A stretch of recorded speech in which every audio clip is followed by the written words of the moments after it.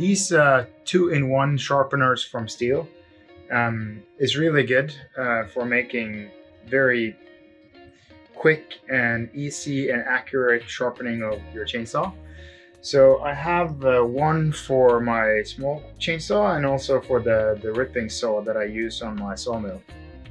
The challenge with this one for the ripping saw is that the angle is 30 or actually 31 degrees.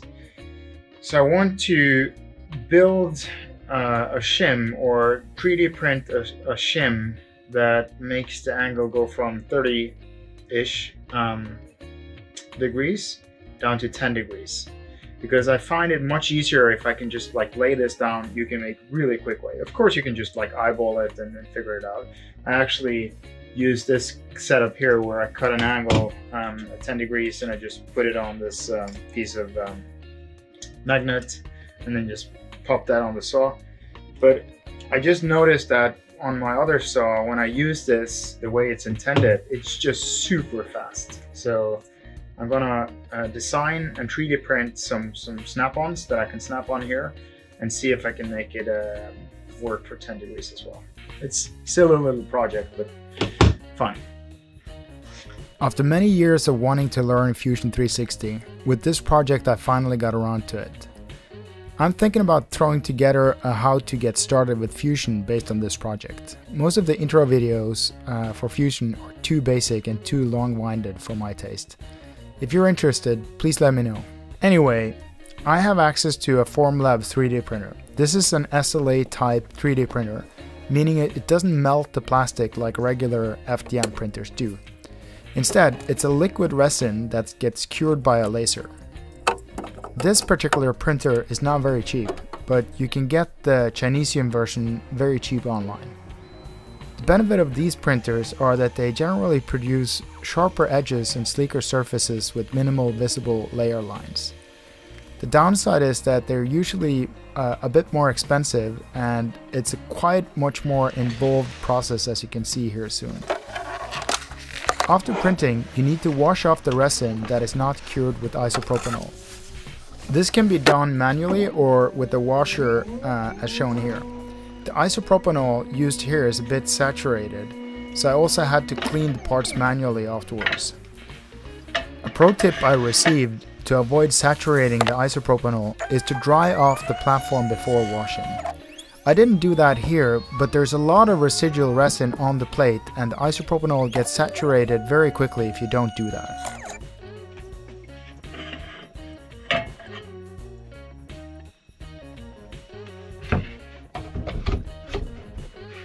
After that, you can just pop off the parts and give them a quick manual rinse before it's off to curing.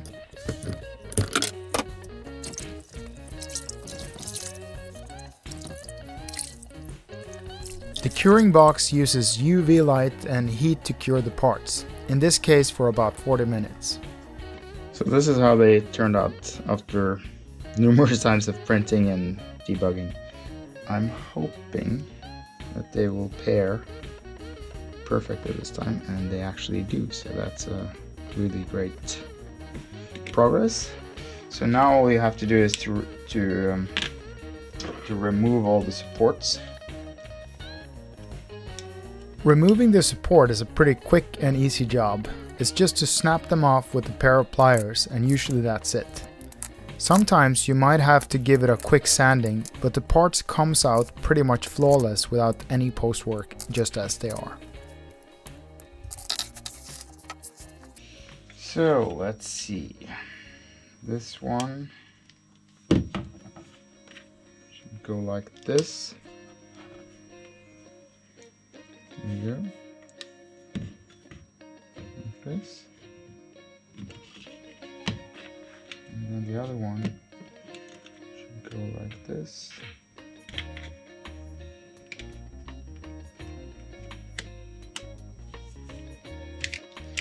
So I could have made the tolerances a little bit tighter, but as you can see it's pretty tight already.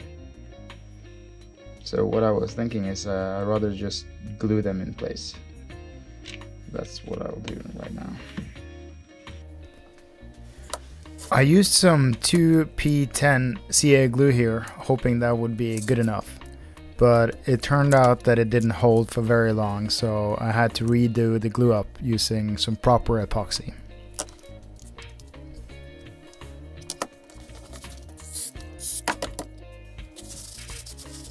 So there we go, 10 degrees.